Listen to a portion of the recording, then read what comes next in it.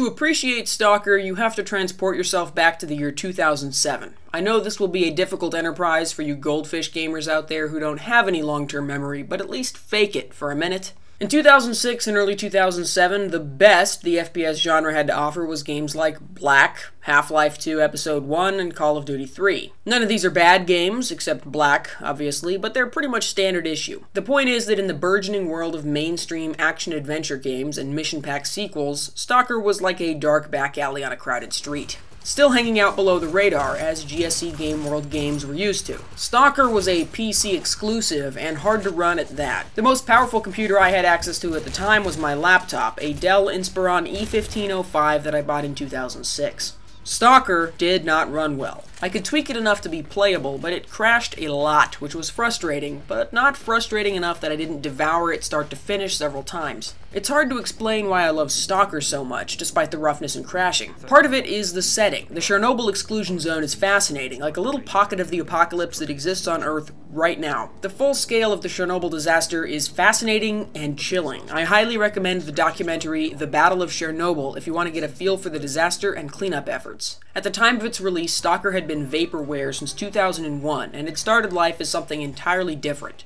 Oblivion Lost, a sci-fi action game, but with some of the same gameplay ideals, outdoor levels, etc. Oblivion Lost may have begun life as a sequel to GSC Game World's freshman outing, codename Outbreak. In 2002, the setting changed to the Chernobyl exclusion zone, and the name changed to Stalker Oblivion Lost. Over the course of development, the game got hugely complicated, and by the time it came out, it had been pared back down again. Stalker was GSC Game World's dead cat bounce. Before the release of Stalker, the company was floundering around with some weird games that never really went anywhere.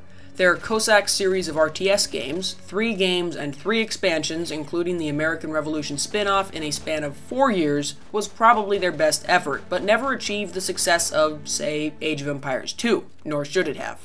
They also made a Cossack spin-off called Alexander to tie into the 2004 film that nobody remembers, or at least not fondly. A year before it was finally released, 2 members of GSC bailed to start their own company. No big deal, except these guys were responsible for a healthy portion of Stalker's X-ray engine. That's my personal theory as to why Stalker was such a buggy mess on release, and after patching, and remains so to this day. I don't have all the facts, obviously, so this is just speculation, but it certainly fits. Stalker feels like a finished game built on an unfinished engine. There was a huge amount of cut content from the game. Many enemy types, weapons, entire areas, factions, missions, storylines. You could even drive vehicles at one point.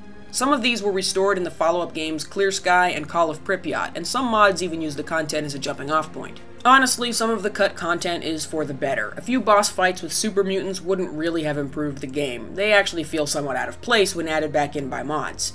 The real tragedy is some of the most expansive environments of the game going almost unused. The development team took trips to the Exclusion Zone, also known as the Zone of Alienation, to get the look and feel of the area right. The city of Pripyat and the area around the power plant themselves are huge and feel authentic, but they're only visited during the final madcap sprint to the finish, and there aren't any side quests or exploration to do there. The localization work is also spotty. The best example is when you're told to find somebody's rifle in a basement, which is difficult because the rifle is a shotgun and it's in the attic. The acronym STALKER stands for Scavenger, Trespasser, Adventure, Loner, Killer, Explorer, Robber. That's really dumb, so I'm going to move on and not bring it up again. I'll try to do my best to sell you on Stalker if you haven't played it, because believe me, you should. The appeal of the game is the unparalleled atmosphere and the sense of discovery around every corner. In the distant year of 2011, you play as the Marked One, an amnesiac stalker who is rescued by a traitor near the border of the zone. In your PDA, which for you young folks is like a really terrible smartphone, are instructions to kill a stalker known as S.T.A.L.K.E.R. In this alternate history version of the zone, there has been a strong military and scientific presence conducting research since the reactor meltdown in 1986. In 2006, a second, larger explosion created the zone and the anomalies. Anomalies in Stalker are a very unique type of environmental hazard. Some are pretty much just simple elemental traps, like lightning, fire, and acid spots. Some send out a shockwave, which deals damage, but the really terrifying ones suck you in and hold you in place for the 3 or 4 longest seconds of your life before ripping you into pieces. And lastly, there are pockets of radiation. Unfortunately, radiation in the Stalker games is mostly used as a fuck you zone to keep you from trying to escape the level or climb on things you shouldn't. There aren't many situations where you have to take some rads in order to complete an objective or get good loot. Radiation is a sign that you're on the wrong path and should just leave. Near the anomalies, you find artifacts floating around. Artifacts can be sold for cash or equipped to provide status buffs. Most of them have a positive and negative effect, so you can spec out your character with a mix of artifacts to do certain things. Most of the time you start with an artifact that reduces radiation, since the artifacts with the most beneficial effects usually generate radiation while worn. The radiation reducers decrease your stamina as a side effect, so then you add a stamina boost, which decreases your resistance to shock, the most dangerous kind of anomaly to begin with. But luckily there is an artifact that offers a massive shock resistance with no penalties. That leaves you with a few slots for buffing your damage resistance. Now that I think about it, that's the only character build that really works. Each anomaly creates a certain type of artifact, and each type has different quality levels that generally become more available as you progress through the game. The higher quality ones are worth more, but also have more potent positive effects, so it can be hard to decide what to keep and what to throw away. Aside from the money to be made from selling artifacts outside the zone, rumor has it that the sarcophagus covering the power plant conceals a monolith that grants wishes.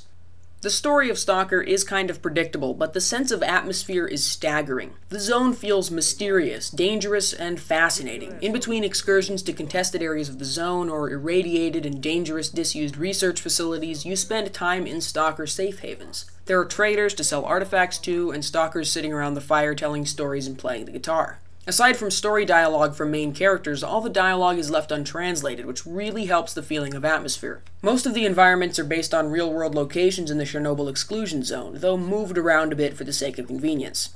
The bunker and science facilities all feel very real, with an industrial busyness to the design. There aren't a lot of blank spaces in Stalker, everything feels handcrafted. The world isn't huge, but each area you travel between typically has side areas to explore and a mixture of long-range and close-range encounters.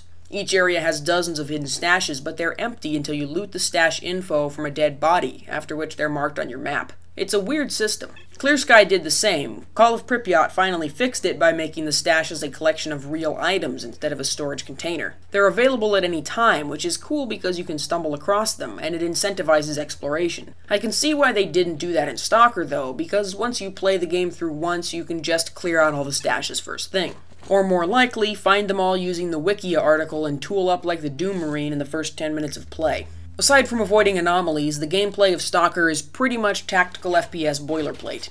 Ballistics are modeled accurately, which is wicked cool. Bullets drop with distance, they can ricochet, and it seems like they can penetrate some walls, but that might be an engine glitch. It could be that your target's hitbox is penetrating the wall, and your bullet isn't penetrating anything.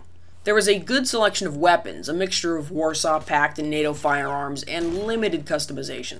Some rifles can have grenade launchers, suppressors, and scopes mounted. Stalker places an emphasis on iron sights, but weirdly, guns are still fairly inaccurate in iron sights mode. When engaging at a distance, it can be hard to tell if your shots are landing, and it occasionally is frustrating because you can't kill anything even when your sights are dead on.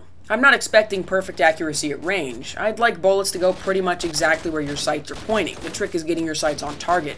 Stalker has no muzzle sway, so your sights are dead on, and the gun has inherent inaccuracy. Two of the coolest guns, the FNF 2000 prototype and the Gauss rifle, are only available at the very end of the game, and the game balance means the guns get steadily better as the game progresses, which does mean that early guns like the Makarov and the AKS-74U are just plain garbage. There are also some weird choices. As is typical for Eastern European games, the AR-15 platform is portrayed as being a flimsy piece of shit that can't get through a full magazine even when factory fresh and fully lubed, whereas the AK platform is rugged and manly and allows you to operate on the level of map V2099. To that I say, what, are you fucking high? Is it 1970-5? The AR-15 variant in the game is even an expensive, modern-day, custom AR-15 build, the ZM-LR300. It would have made much more sense to have the AR platform rifles in the game be old surplus M16s, maybe A2s, or even older. It would fit with the theme of crusty old army gear, and would let the M16 be a realistic counterpoint to the AKS-74. More customizable, easier to handle, but unpredictable. Even better if the majority of the Kalashnikovs available in the zone were older 47s and AKS rifles chambered in 7.62x39. Then it would be a crude, punchier alternative to the AR platform. As it stands, there isn't enough difference between the NATO 5.56 and the Russian 5.45 to make the rifles diverse. The only reason to switch from one to the other is if you run out of rifle grenades for one type of gun and not for the other. A cool feature I could stand to see more of is different ammo types. Handguns have a mix of FMJ, overpressure rounds, and even hydroshocks for the 45 ACP, and rifles have armor-piercing ammo and multiple grades of sniper rifle ammo. AP ammo is treated as universally better than military ball ammo though, which is a bit of a simplification, but an acceptable one as almost all your enemies are clad in Kevlar and exoskeletons. Anyway, you don't want to hear me nerd out about guns and ammo for 20 minutes, so boxes. STALKER was released when physical PC game releases were dying. The digital distribution revolution hadn't really taken off yet, but people still weren't really gaming on PC. It's hard to imagine now, but PC gaming was in a bit of a hibernation in the mid-2000s. The smart gamers knew it wouldn't die because they could see consoles were basically turning into PCs anyway. If you had friends back then who insisted that PC gaming would make a return, you should apologize for calling them crazy. We'd all really appreciate it. None of this means PC games didn't get physical releases in the double aughts. My point is just that they were pretty bare bones. STALKER Shadow of Chernobyl comes in a double-wide DVD case with some, artwork on it. The cover creeped me out enough that I had to work up the nerve to buy and play the damn thing. The back cover is perfect though. Man-made hell. That's a heck of a tagline. It sort of reads two ways. Hell exists in a man-made environment, but it also alludes to the purposeful creation of the hell. Otherwise, good screenshots and good copy. Doesn't give away too much and points out the artificial life engine as a feature. A-Life would have made Oblivion's Radiant AI look like a bunch of retard children if it had been fully implemented. Not like they needed any help, but that's a story for another time. Inside is a threadbare manual, though the cover is nice, and a single DVD on a pluck hub that looks like it was meant to hold a stack of CDs. The UK got access to the Radiation Edition, which comes in a sick, weathered-looking steel case. It has essentially the same manual and the most useless tiny map. The excessively vertical layout of Shock's game world manifests in a skinny-ass map the size of 2 sheets of A2 paper stapled end-to-end. The real bonuses are the Zone Survival Guide, a mini-book with art, the Marked One's diary, and info about the factions, mutants, artifacts, and weapons. There's also a bonus DVD with more stuff on it. The best part is the pictures of the zone the developers took while visiting, and a gallery comparing photos of the zone to the finished levels in the game. It's all cool, but none of it is really worth it unless you have the same kind of sickness that I do. STALKER was followed up by Clear Sky, a prequel in 2008, and Call of Pripyat in 2010. Both games are great, and in a purely technical sense are much better games than STALKER. Clear Sky adds a faction wars system, improved weapons customization, a much revamped artifact system, and some of the most hardware-intensive graphical effects ever in the PC game world. Seriously, if you had a Crisis rig in 2008, it would still crash and burn the second you put in the Clear Sky disc. Call of Pripyat went even further and eliminated a lot of the gameplay frustrations that were still bumming around in Clear Sky. Both are more playable games than the original, but they feel like games. STALKER is more of an adventure, more of an experience. The only thing like it is the first Half-Life. Like with Half-Life, STALKER is so anti-game I just can't approach it the way I would in Assassin's Creed or a Battlefield. There's nothing inherently wrong with the gaminess of Clear Sky and Call of Pripyat, but it does mean that Shadow of Chernobyl is more special. This is the game I remember, and this is the one I think everybody should play. GSC Game World was working on a multi-platform STALKER 2, but the company's implosion put a stop to those plans. The company was already falling apart when STALKER was released. The 2 programmers responsible for the X-Ray engine who left in 2005 founded their own studio, 4A Games, and made their own STALKER game, Metro 2033. In 2011, GSC Game World was dissolved and the remaining members of the team created Vostok Games and are working on a free-to-play online survival game called Servarium. I haven't tried it yet, and it looks frankly atrocious, but that's probably just my bias against F2P games. In 2014, a company called West Games started a Kickstarter for STALKER 2. It was probably a scam and got shut down, only to move to another, much less reputable crowdfunding site. As much as I want STALKER 2 to happen, this really does look like a scam. Once you've extracted all the juice you possibly can out of the 3 STALKER games, I recommend you try some mods. Of all the ones I've played around with, my favorite is Oblivion Lost, which tries to put all the cut content back into STALKER and fix some of the more aggravating glitches and unfinished broken crap. Oblivion Lost re-enables a huge amount of NPC behavior, allowing them to collect items from bodies, move corpses around, and take cover from emissions. The unscripted emissions are also new to the game, though you see them in Clear Sky and Call of Pripyat. There are also a huge number of changes that make the game more fun. Guns are more accurate and powerful across the board. Combat in vanilla Stalker is always a bit wonky because guns have a lot of inherent inaccuracy even in Iron Sights mode, which makes it feel like you just can't hit anything until late game when you get scoped fully automatic rifles with almost no muzzle climb. Oblivion Lost also changes the sounds the gun make, which makes them sound more realistic and less like toys. The basic Makarov starting pistol feels much less like a video game emergency pistol weapon and more like a military handgun capable of lethal force. Traders now repair weapons and armor at exorbitant expense, which means you don't have to say goodbye to unique items after you use them for a while, something which made a lot of Stalker's quest rewards seem pretty pointless. There's so much about Oblivion Lost that simultaneously makes Stalker more streamlined, but also more richly textured. It still has that homemade mod feel, but then again so does Stalker itself, so it doesn't seem out of place. When you buy something that isn't a AAA title, you're always taking something of a gamble. Finding a diamond in the rough is extremely rare, but sometimes you do find a good solid hunk of anthracite. Black, shiny, definitely better than bituminous, but maybe still a bit rough. God damn, that was one tortured carbon metaphor. Stalker isn't one of those games that you put up with because it has one good idea. It's a symphony of brilliant ideas played with a bunch of out-of-tune instruments. If you haven't played it, play it. If you have played it, play it again. Trust me, you'll be glad you did.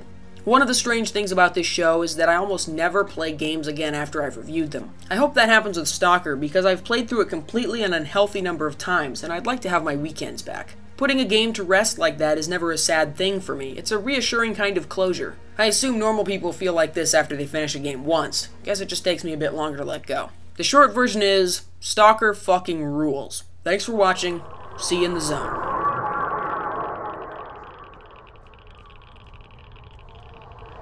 Твое желание скоро исполнится. Иди ко мне.